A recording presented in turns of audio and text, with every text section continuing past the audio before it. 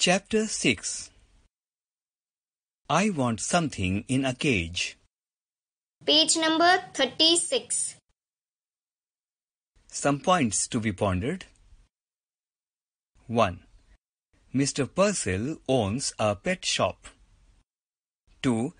There is a constant noise of screeching and twittering in the shop, but Mr. Purcell is happily unaware of it.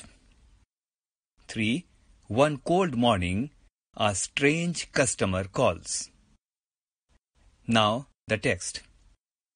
Mr. Purcell did not believe in ghosts. Nevertheless, the man who bought the 2 doves and his strange act immediately thereafter left him with a distinct sense of the uncanny, as though behind his departed customer there had lingered a musty smell of an abandoned, haunted house. Mr. Purcell was a small, fussy man, red cheeks and a tight, melon stomach. Large glasses magnified his eyes so as to give him the appearance of a wise and genial owl. He owned a pet shop. He sold cats and dogs and monkeys. He dealt in fish food and bird seed, prescribed remedies for ailing canaries, and displayed on his shelf long rows of ornate and gilded cages. He considered himself something of a professional man. A constant stir of movement pervaded his shop. Whispered twitters, sly rustlings, squeals, sheeps, and sudden squeaks. Small fits cramped in frantic circles, frightened, bewildered, blindly seeking. Now here are some words. Uncanny means unusual. Magnified means made to appear big. Canary means a small, bright yellow bird noted for its singing. Page number 37. Now the text. Across the shelves pushed this endless flicker of life. But the customers who came in said, "Aren't they cute? Look at that little cage. They are sweet." And Mr. Purcell himself would smile and briskly rub his hands and emphatically shake his head. Each morning, when the routine of opening his shop was completed, it was the proprietor's custom to perch on a high stool behind the counter, unfold his morning paper, and digest the day's news. As he read, he would smirk, frown, reflectively purse his lips, knowingly lift his eyebrows, nod in grave agreement. He read everything, even advice to the lovelorn and the detailed columns of the advertisements. It was a rough day. A strong wind blew against the high plate glass windows. Smoke filmed the wintry city, and the air was grey with a thick frost. Now some word. Perch means sit. Digest means read and understand fully. Page number 38. Having completed his usual tasks, Mr. Purcell again mounted on high stool and unfolded his morning paper. He adjusted his glasses and glanced at the day's headlines. Chirping and squeaking and mewing vibrated all around him, yet Mr. Purcell heard it no more than it would have heard the monotonous ticking of a familiar clock. There was a bell over the door that jingled whenever a customer entered. This morning, however, for the first time Mr. Purcell would recall, it failed to ring. Simply he glanced up, and there was the stranger, standing just inside the door, as if he had materialized out of thin air. The storekeeper slid off his stool.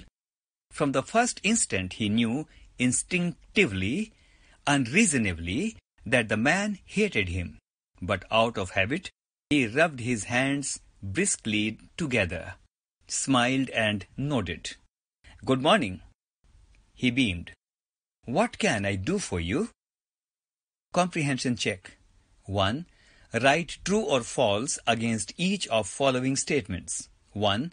Mr. Purcell sold birds, cats, dogs and monkeys. Blank. 2. He was very concerned about the well-being of the birds and animals in his shop. Blank. 3. He was impressed by the customer who bought the 2 doves. Blank. 4. He was a successful shopkeeper, though insensitive and cold as a person. Blank. 2. Why is Mr. Purcell compared to an owl? 3. From the third paragraph, pick out 1. Words associated with cries of birds. 2. Words associated with noise. 3. Words suggestive of confusion and fear. Page number 39. 4. Mr. Purcell heard it no more than he would have heard the monotonous tickling of a familiar clock. Within bracket, read para beginning with "It was a rough day." Bracket closed. 1. What does it refer to? 2. Why does Mr. Purcell not hear it clearly? Some points to ponder. 1. The customer wants something that has wings. 2. He spends his 10 years earning on a pair of birds. 3. What he does after buying the birds is the strangest act Mr. Purcell had ever seen. Now the text. The man's shiny shoes squeaked forward. His suit was cheap, ill-fitting, but obviously new. He had a startling glance and close-cropped hair. Ignoring Purcell's for the moment, he rolled his gaze around the shadowy shop. "A nasty morning," volunteered the shopkeeper. He clasped both hands across his melon-like stomach and smiled importantly. "I see by the paper we are in for a cold spell. Now, what was it you wanted?" The man stared closely at Mr. Purcell as though just now aware of his presence. He said, "I want something in a cage." "Something in a cage?" Mr. Purcell was a bit confused. "You mean some sort of pet?" "I mean what I said," snapped the man. "Something in a cage. Something that is small." "I see," hastened the storekeeper, not at all certain that he did. His eyes narrowed gravely, and he pursed his lips. "Now, let me think. A white rat, perhaps?" "I have some very nice white rats." "No," said the man, "not rats. Something with wings. Something that flies." "A bird?" exclaimed Mr. Purcell. Here are some words. Shuttling glance, constantly looking to and fro. Snapped, said angrily. Page number 40.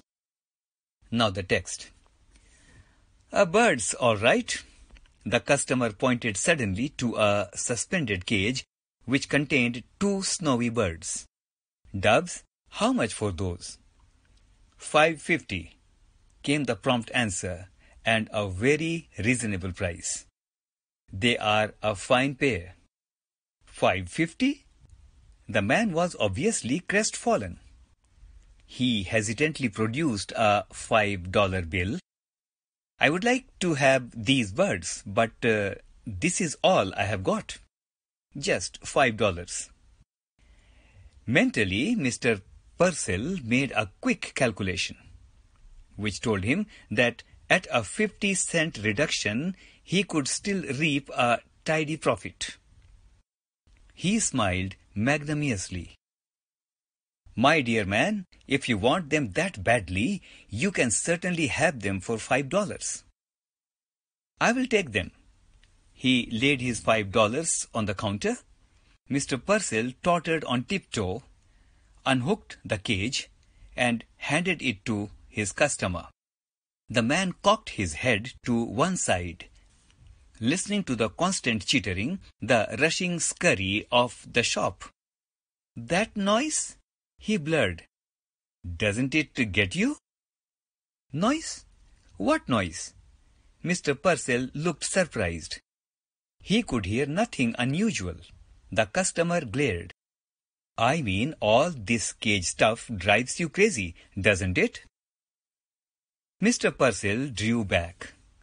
Either the man was insane or drunk. He said hastily, Yes, certainly, I guess so." "Listen." The staring eyes came closer. "How long would you think it took me to make the $5? The merchant wanted to order him out of the shop, but oddly enough, he couldn't. He heard himself dutifully asking, Why, how long did it take you?" The other laughed. 10 years. At hard labor. 10 years to earn $5, 50 cents a year. It was best. Purcell decided to humor him. My 10 years. That's certainly a long time now. Some words are here. Snowy means white. Crestfallen means disappointed. Magnanimously means generously. He smiled a broad smile. Tottered means moved unsteadily. Page number 41. Now the text begins. "They give you $5, laughed the man, and a cheap suit, and tell you not to get caught again." Mr. Purcell mopped his sweating brow. "Now about the care and feeding of your doves, I would advise—" Bah! The man swung around and stalked abruptly from the store. Purcell sighed with sudden relief. He waddled to the window and stared out. Just outside, his peculiar customer had halted. He was holding a cage soldier high, staring at his purchase. Then, opening the cage, he reached inside and drew out one of the doves. He tossed it into the air. He drew out the second and tossed it after the first. They rose like wind-blown balls of the fluff and were lost in the smoky grey of the wintry city. For an instant, the liberator's silent and lifted gaze watched after them. Then he dropped the cage. He shoved both hands deep in his trouser pocket, hunched down his head, and shuffled away. Page number 42. The merchant's brow was puckered with perplexity. So desperately had the man desired the doves that he had let him have them at a reduced price, and immediately he had turned them loose. "Now, why?" Mr. Purcell muttered. Did he do that? He felt vaguely insulted. The story by L.E. Grieve. Comprehension check. 1. Do you think the atmosphere of Mr. Purcell's shop was cheerful or depressing? Give reasons for your answer. 2. Describe the stranger who came to the pet shop. What did he want? 3. 1. The man insisted on buying the doves because he was fond of birds. Do you agree? 2. How had he earned the $5 he had? 4. Was the customer interested in the care of feeding of the doves he had bought? If not, why not? Exercise. Discuss the following topics in groups. 1. Why, in your opinion, did the man set the doves free? 2. Why did it make Mr. Purcell feel vaguely insulted?